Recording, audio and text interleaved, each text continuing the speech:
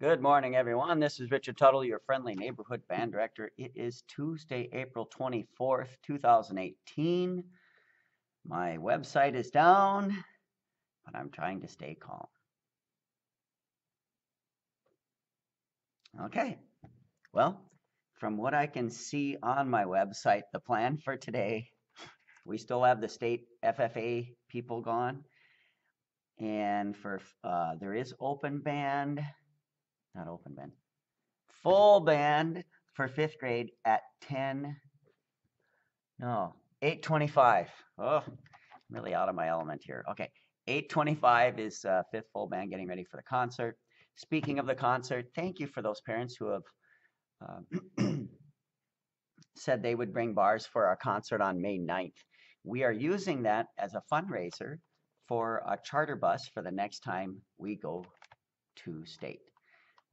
And really pleased with the support on that. Trying to keep things simple, just simple bars, coffee, maybe some lemonade while the band plays in the Commons after the concert. And some more details on that as they become known to me. High school band today. Yesterday we had senior choice. We're going to have senior choice again. This time maybe a little more focused. So they said they like the Pops concerts from the past. So we'll be revisiting some of the Pops concerts we've done before.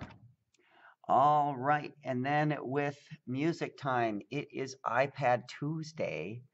And we have some great apps to do. And thank you, Mrs. Lee, for getting that all organized. She does a lot of work on getting these things to go. And thank you for the teachers who are making sure everybody has the right iPad. I think we got this figured out.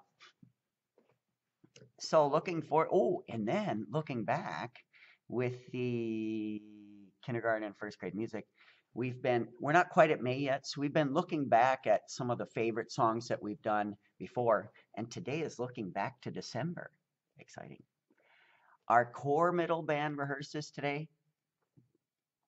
Excuse me. We had the core middle band, and I think what we're going to focus on is especially the graduation songs. So getting that sounding good. Our concert is really coming together nice. So we will focus our attention on that, getting that the graduation song sounding good, and maybe touch the concert again. Well, if you have any questions, I know I do, like what's going on with my website. I'm sure it's just maybe they're doing some repair or something.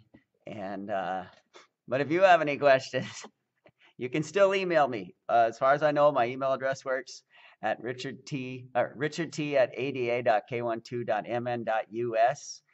And go Cougars on 3. 1, 2, 3.